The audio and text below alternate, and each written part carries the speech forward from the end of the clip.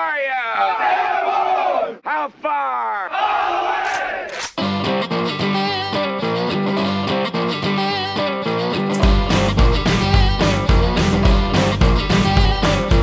Yo, Joes! Hello, soldier.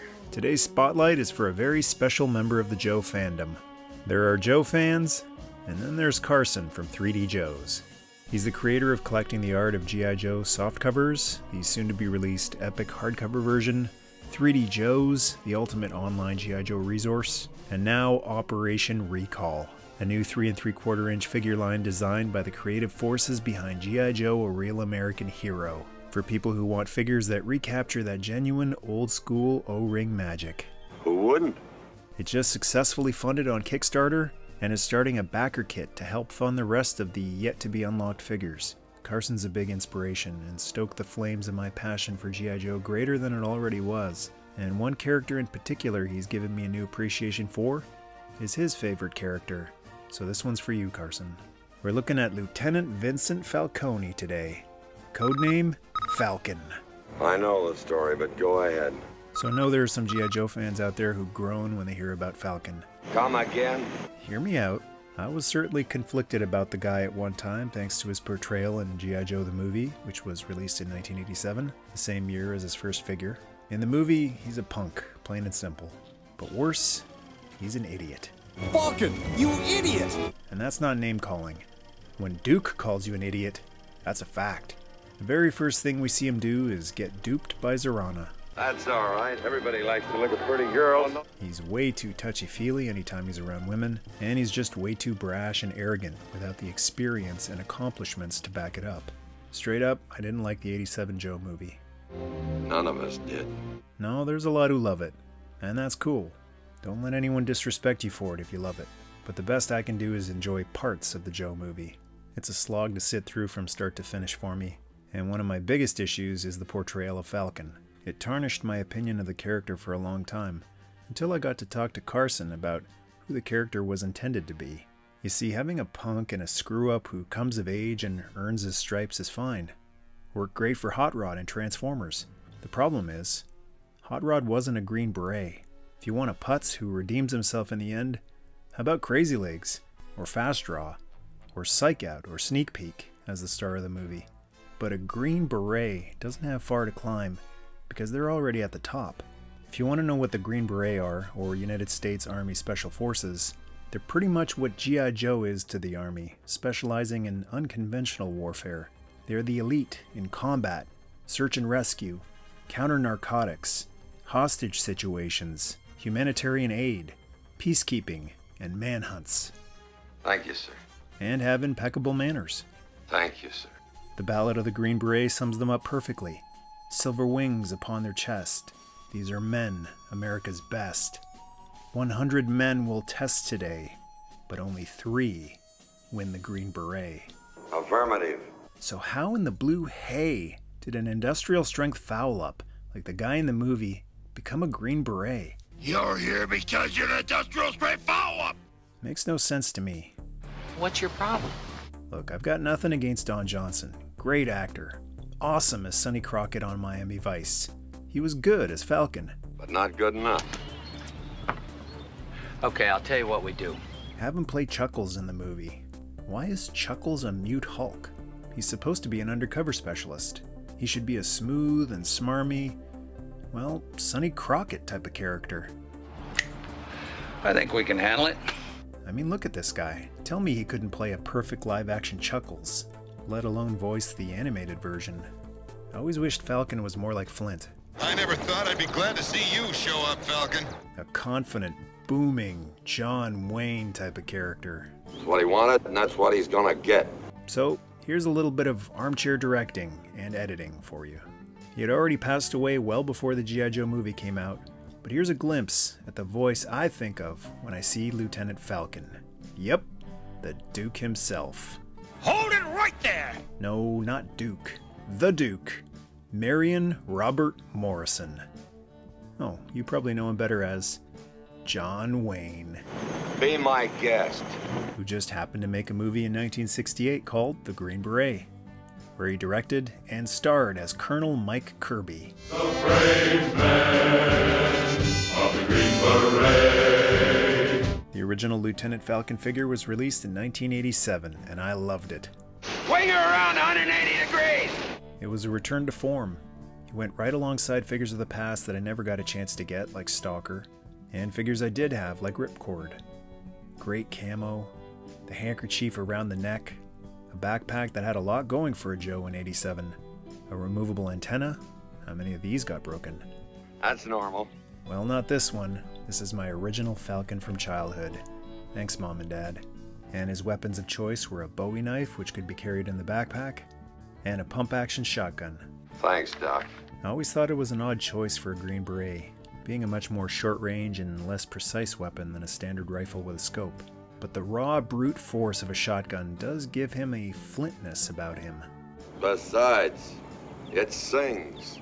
The file card reads, Codename, Falcon, Green Beret. File name, Falcone, or Falcone, Vincent R. Primary military specialty, infantry. Secondary military specialty, medic. Birthplace, Fayetteville, North Carolina. Grade 02, First Lieutenant. And the bio reads, Lieutenant Falcon is a second-generation Green Beret, his father having served with the 10th SFGA, Special Forces Group Airborne, from its very beginnings at Fort Bragg's Smoke Bomb Hill.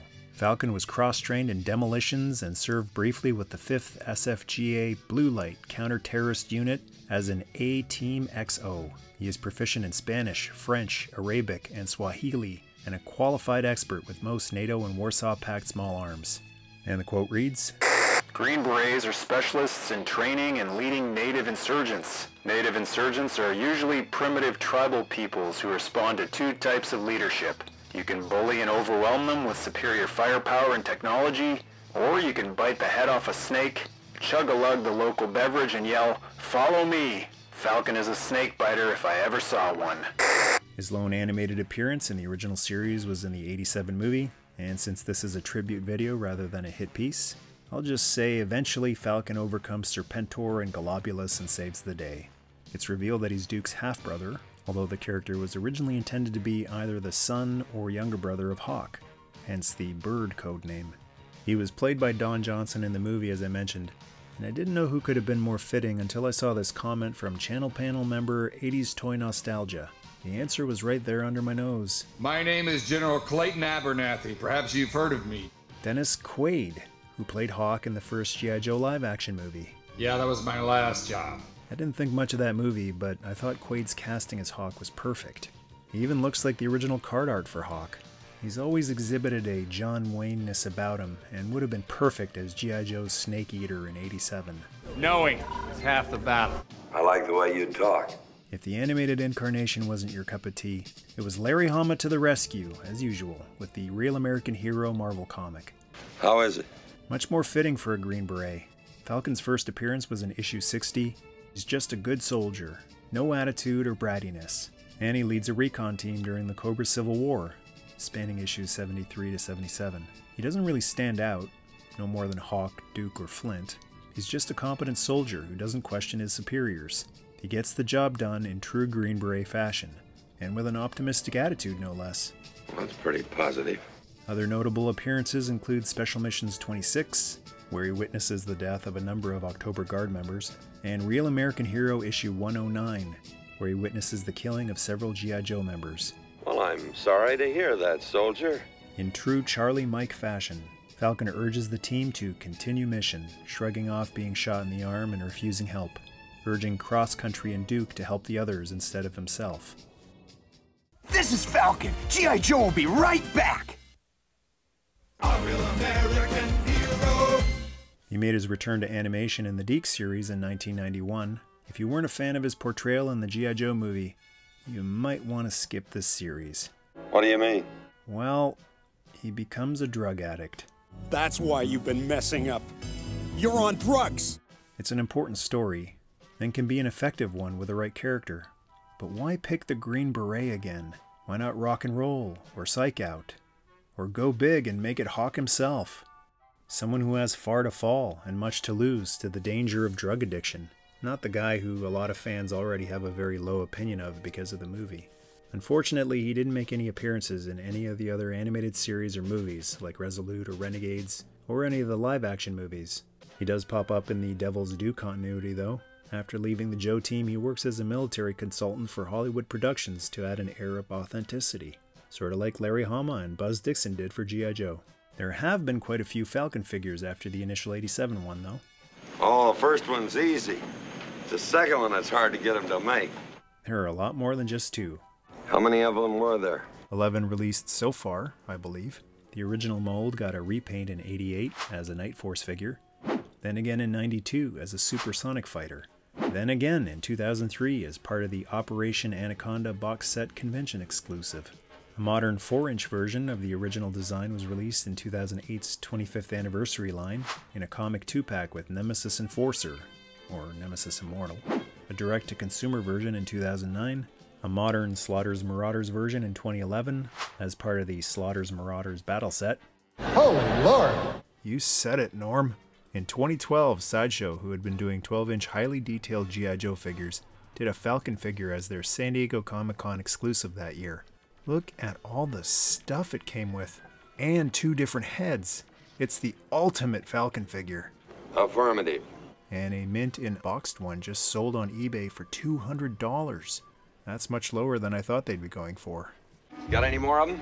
A club exclusive Night Force version in 2014, and an even more Night Force looking version in 2016 in a Special Forces 3-pack. And the other one? Oh yeah, one more club exclusive in 2018, a modern version of the Supersonic Fighters outfit. Bring us up to date.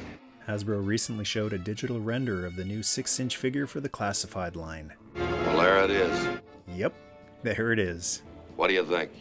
It's perfect. Thank you. Hope you enjoyed this in-depth look at G.I. Joe's Quiet Professional. And a personal message to Carson. You're what this is all about. Thank you for your Art of G.I. Joe books, for 3D Joes, and for Operation Recall. I wish I could put all the dough behind it that you needed, but since that's not a reality, I'll say thanks with my time and this tribute to your favorite character, and offer these words of encouragement. I believe in you. You've accomplished great things, and I believe you'll continue to carry on accomplishing great things thanks to your focus, self-confidence, and good old-fashioned hard work and sacrifice. Carry on. You're 3 out of 100, my friend. A quiet professional and the Green Beret of G.I. Joe fans. If you want to support Operation Recall, you can back the attack on BackerKit. How far? All the way! Check the link in the video description. I also think we better get moving. Thanks for watching. Leave a thought in the comment spot, and to join the tribe, hit subscribe. I sure will. Let's roll. Move out.